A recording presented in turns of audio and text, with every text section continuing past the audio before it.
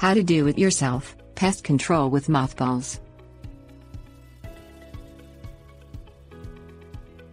Do-it-yourself pest control can be as simple as buying a box of mothballs. Used correctly and in proportion, it can be worth its weight in gold. Rid your home and yard of unwanted creatures for several bucks. Take back your territory and say goodbye to those unwelcome critters that creep into your home and yard. Find out how to save money, time and frustration by doing it yourself. Things you will need: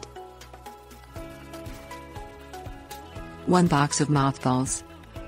Several empty containers, such as old butter bowls. Use mothballs as a do-it-yourself pest control for fleas. Place several mothballs in the vacuum cleaner bag.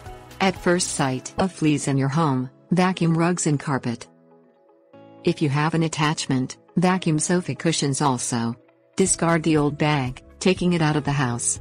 If you don't, the fleas lay eggs, hatch in your vacuum bag, and escape. The fumes kill the fleas in the bag. When used this way, the mothballs don't make your house smell.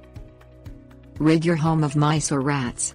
Don't sprinkle an entire box in the problem area. Use just a few in an old container, such as an old butter bowl.